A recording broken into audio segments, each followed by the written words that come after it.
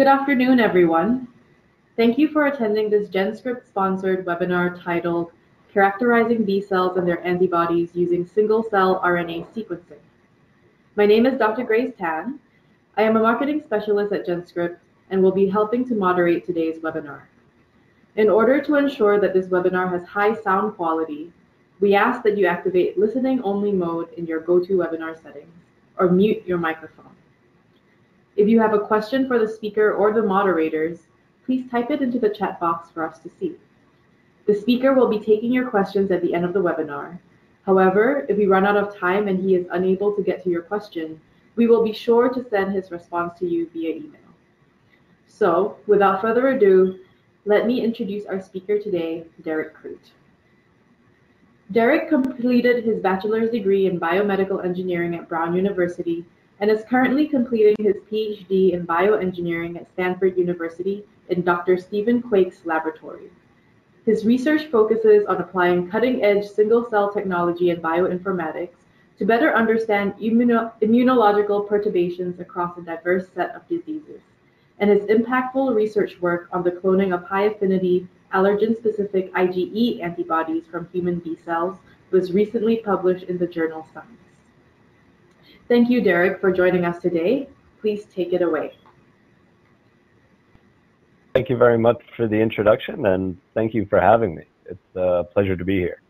And so today I'd like to talk about single-cell RNA sequencing, and specifically single-cell RNA-seq applied to B cells. And so I first wanted to start off with some motivation, and that would be, why study single B cells? Can bulk assays provide us similar information? And the reason we need to study single B cells lies in the structure of antibodies themselves. See, antibodies are heterodimers composed of two identical heavy chains and two identical light chains. The important part here is that each of these chains is encoded by genes that lie on separate chromosomes. And if you were to perform a bulk assay and lyse the cells, for example, you would lose that critical pairing information of heavy and light chains. And so now you might say, single-cell cloning and expression techniques have existed for quite some time and people have applied them in a number of contexts. Why should we use single-cell RNA sequencing on B cells? And I would argue that single-cell RNA-seq is able to provide a really rich data set for each B cell. So not only do you get the antibody sequence, which gives you specificity and affinity after cloning and recombinant expression, but you also get a lot of information about the cells themselves. And you're therefore able to couple information about the cells with specificity via the antibody. And some of the examples of information you get for each cell are shown here. For example, with gene expression, you get information like cellular phenotype and cell state. For example, whether the B cell is a plasmablast, a plasma cell, a memory B cell, a naive B cell, or whether it's in an activated state. In addition, you also get splicing within each of these genes. So for example, you can see for B cells whether there is membrane exon splicing of the antibody transcript. You can also do variant calling from single-cell RNA-seq data and then get information on monoallelic or biallelic expression and even do haplotype phasing.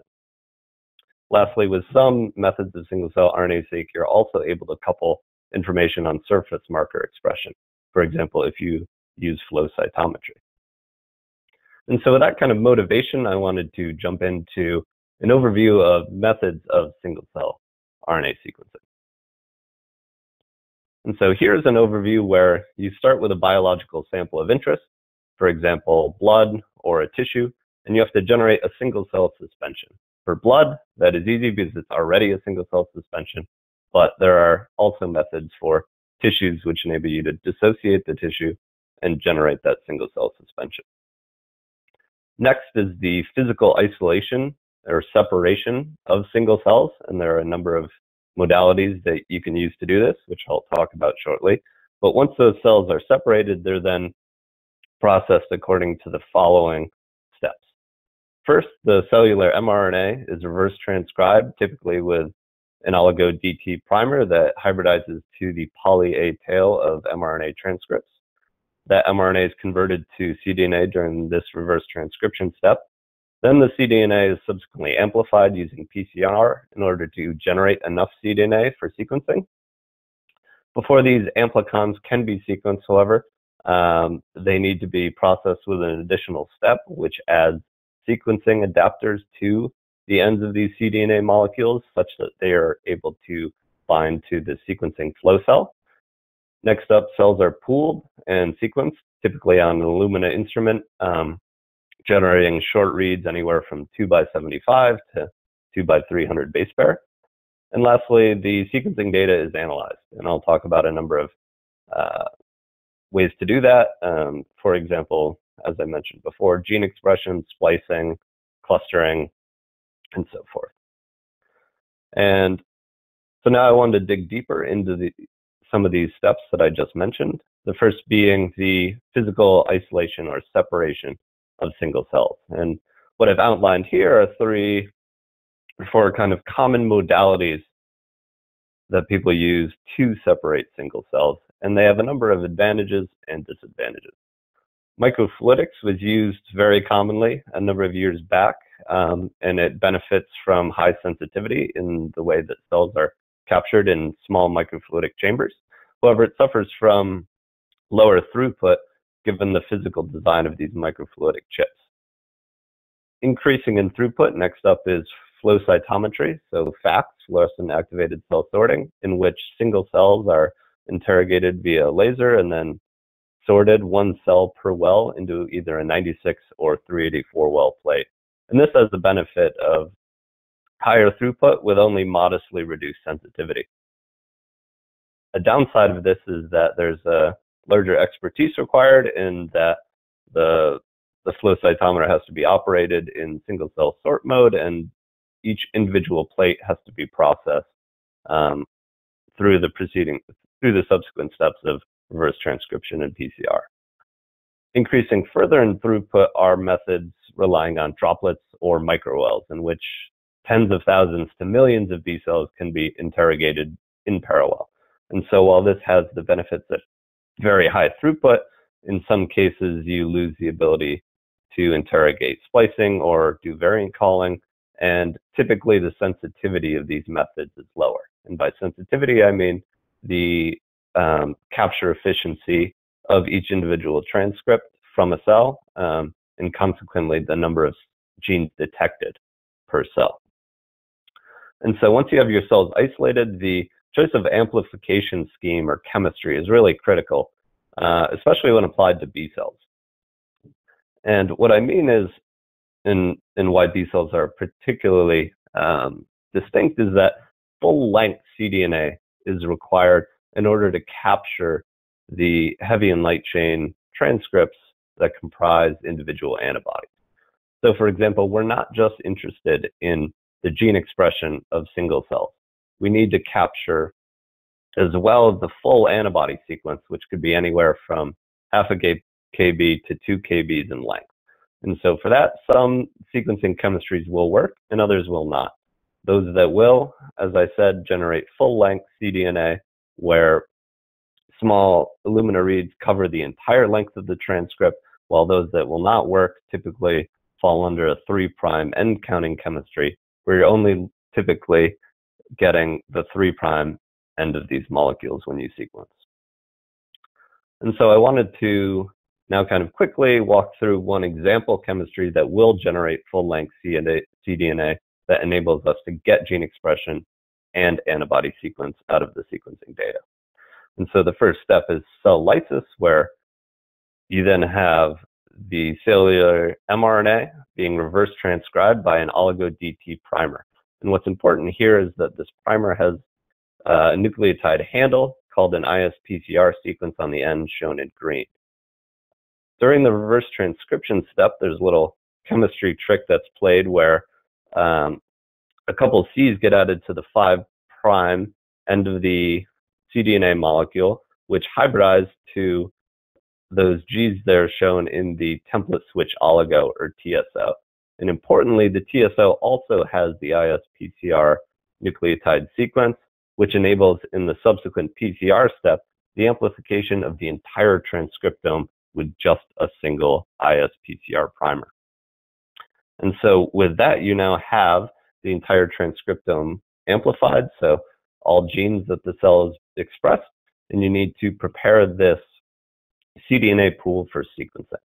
And this step is called tagmentation, where a TN5 transposase adds read 1 and read 2 sequencing partial sequencing adapters, which are then PCR amplified to generate a full sequence-ready molecule that goes on an Illumina sequencer.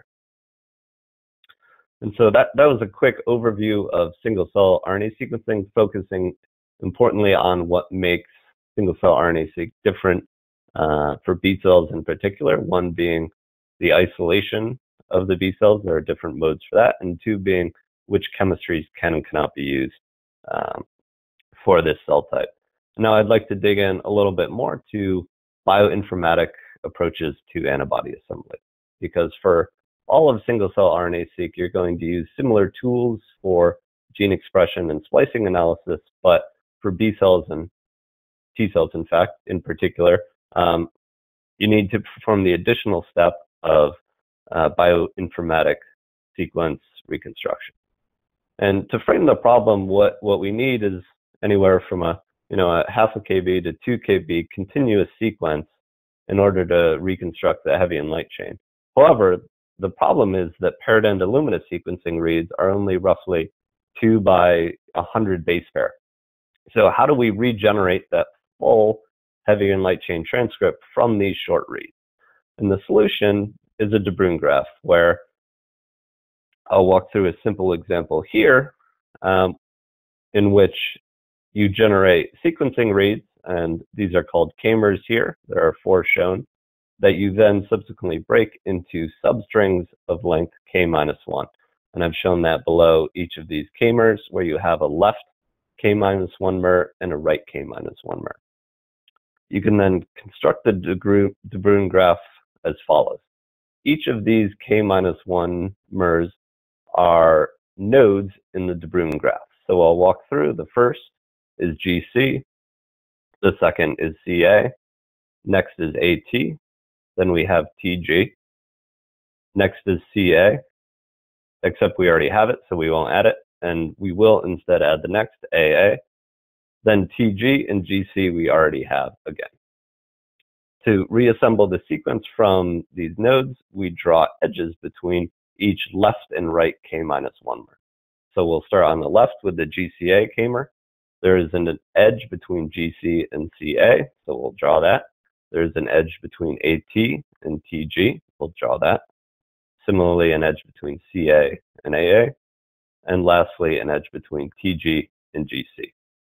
And now the process finally involves simply walking along the nodes according to the edges and reconstructing the sequence. So we'll start at AT in the center and walk to TG, GC, CA, and AA. And here we've bioinformatically reconstructed a full-length sequence from shorter Illumina sequencing reads. And so this is a toy example, but the principle applies to full antibody assembly. Luckily, you don't have to implement these algorithms yourselves. They've already been implemented, and there are a number of standalone tools that are available which help do this reconstruction. However, we're not done yet. We've only assembled the heavy and light chain sequences. We still need to add annotation. And so that process is typically accomplished with tools such as IgBlast or IMGT's vQuest. And these are available as standalone tools, or they're available online where you're able to simply submit your sequence and receive the results back in a web browser. And annotations that these tools will add will typically be some of the following. This is a non-exhaustive list, but for example, it'll say whether the sequence is functional, whether it has any insertions or deletions. It'll call the V, D, and J genes for the sequence, as well as, for example, the CDR3. And so I use a tool called Changeo to parse the output of IgBlast or IMGT, and that yields kind of a nice table as shown below, where I have two example cells. For each cell, there is a heavy chain and a light chain, and the annotations are included such that I'm able to see, for example, all of the V calls, D calls, and J calls, as well as the identity of these sequences, the germline, and other information as well, such as the isotype. Now, a further step we could do after annotating these sequences is to assess the clonality of our single cells.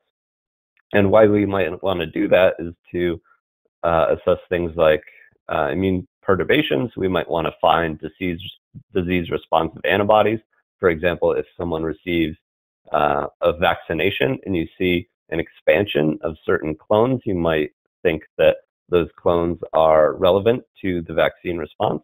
Or you can do things like characterize patterns of affinity maturation in large clones that have large number of sequences and a cascade of somatic hypermutation. So the approach to generate these, what are called clonal families, is to typically group cells with a similar heavy chain sequence according to a shared V gene, J gene, CDR3 length, and CDR3 sequence with some similarity. And so there's a bit of debate there, but somewhere between 75 and 95% similarity cutoff between the heavy chain CDR3s for forming clonal families. And an illustration of this process is shown at the right. And I'll go through with my own research how this informed the discovery of high affinity allergen-specific antibodies later. With that, I'd like to quickly go into how to generate monoclonal antibodies from our single-cell sequencing assemblies. And so we've done single-cell RNA-seq. We've used bioinformatics to assemble the sequences. And what I've used for my research is GenScript's HTP gene-to-antibody production workflow, which has really been fantastic because for me, I can generate the sequences informatically, as I've just described, and then send those amino acid or nucleotide sequences to GenScript. And they will synthesize the heavy and light chains. They will prepare those, clone them, transient transfect them into mammalian cells, express, purify, quality control them, and then send the recombinant monoclonal antibodies back to me.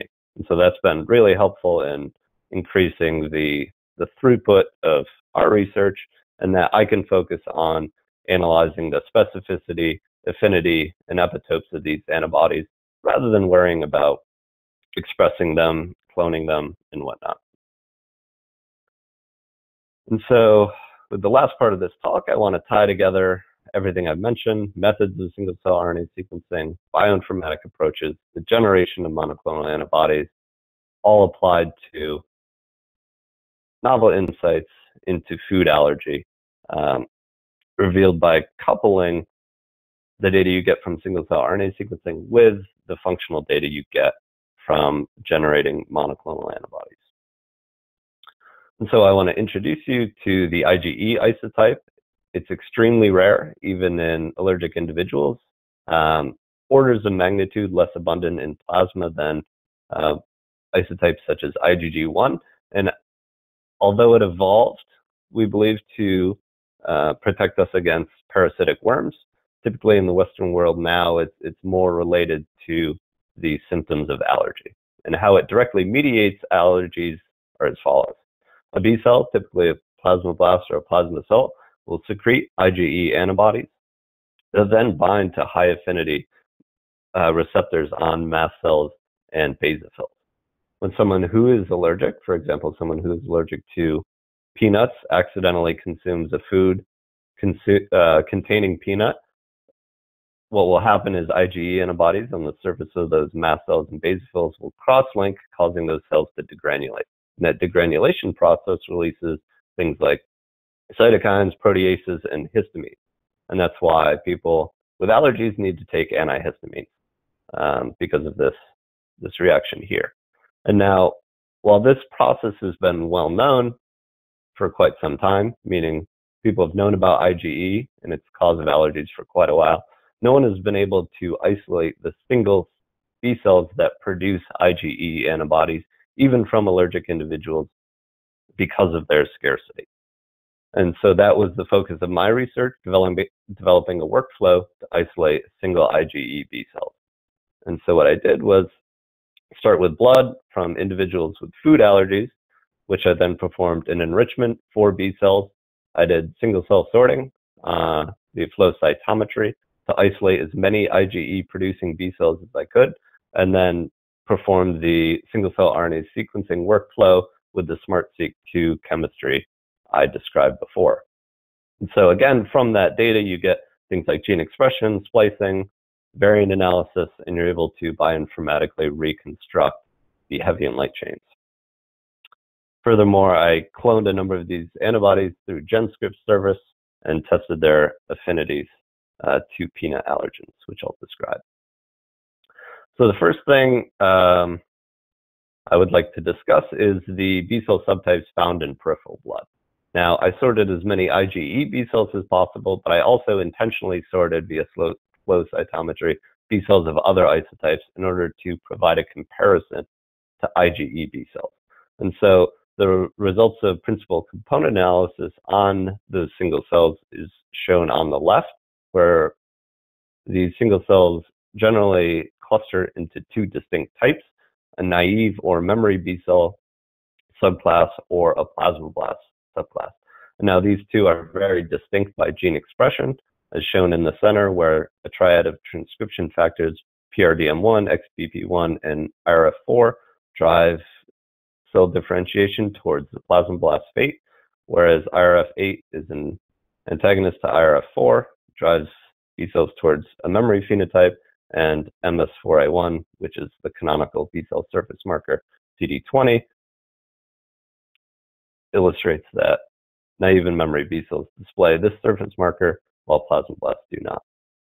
And so one thing I found was quite striking in that, as opposed to other isotypes, IgE B cells were a majority of the plasmablast subclass, and that can be seen on the right there, where most of the IgE B cells are colored in blue, whereas isotypes of B cells of other isotypes are majority of naive or memory. From there, I went and looked at unique characteristics that differentiate IgE plasmablasts from other plasmablasts. So, for example, IgA plasmablasts or IgG plasmablasts. And what I discovered was that IgE plasmablasts have a distinct transcriptional program that suggests they are more immature and have a reduced capacity for proliferation and activation.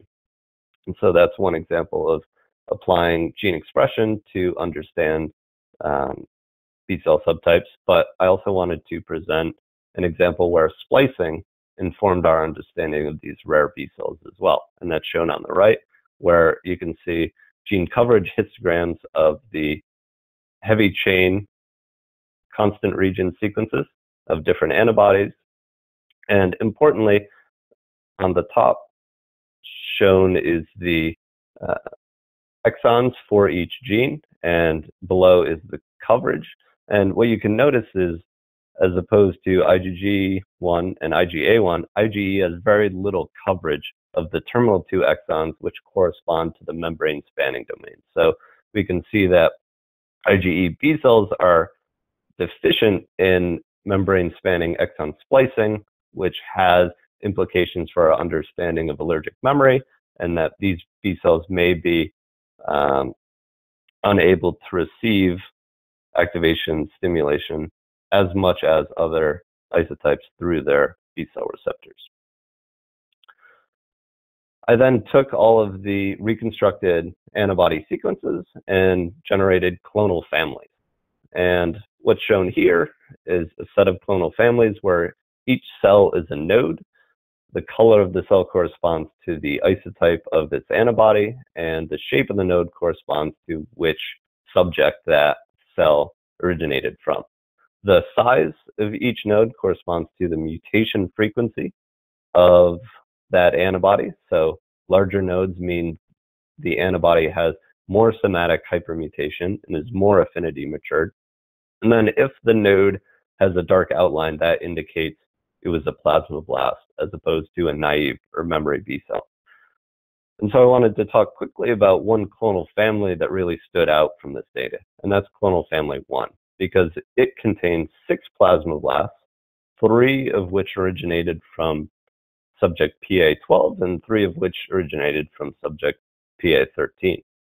And what was striking is that the antibody sequences, especially the heavy chain and light chain CDR3 sequences, were highly similar among these 6 antibodies, which indicates convergent evolution between unrelated individuals. And so while this was really exciting, we didn't yet have specificity or affinity data for these antibodies. So I used GenScript service to clone and express them, and then assessed whether they bind major peanut allergens. And so these allergens are well known. They're typically proteins, and clinicians have done extensive work characterizing them. And they're shown here with the abbreviations RAH1, 2, and 3, of which RAH2 is the most clinically important in terms of predicting disease severity. And what was striking is that, as in contrast to mouse monoclonal antibodies, which only bound a single peanut allergen, shown on the right of the ELISA in the bottom right, these 6 antibodies bound with high affinity and bound cross-reactively to RAH2 and RAH3 without binding the negative control BSA.